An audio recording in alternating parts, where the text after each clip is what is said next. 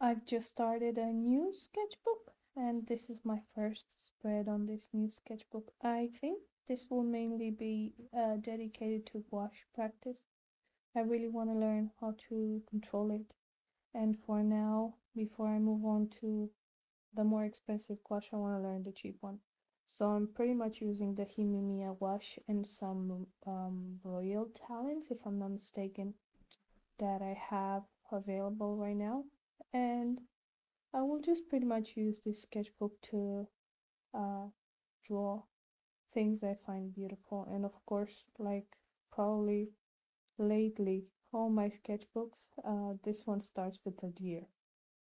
I don't know why. I find these animals very appealing. Um, I also find it very easy for me to draw them.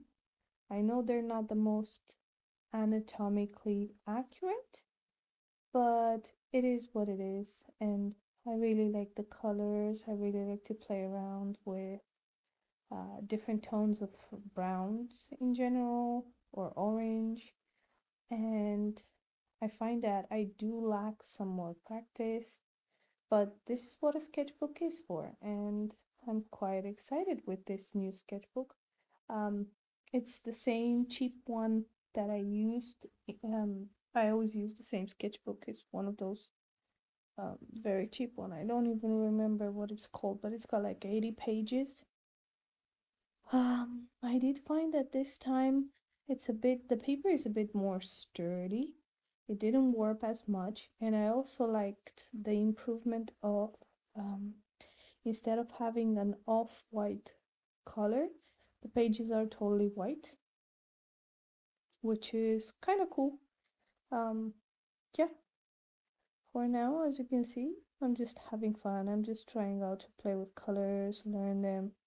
I'm also trying to be a bit more creative on the background. I know it's probably not gonna be like this for every spread because I do tend to keep the leftover of gouache. I tend to put it all in a jar and mix it with some water, and then that becomes like a brown or a gray. And I tend to use that as a base or as a background whenever I paint something simple. Quite happy with it. Um, I do want to learn how to paint shrubs and like background stuff. So I'll probably concentrate on that too. I'm also probably gonna get back to a little bit of anatomy, especially drawing hands and feet and bodies, not only faces. But for now, I hope you guys have enjoyed this deer. Um, and I hope to see you guys soon. Bye.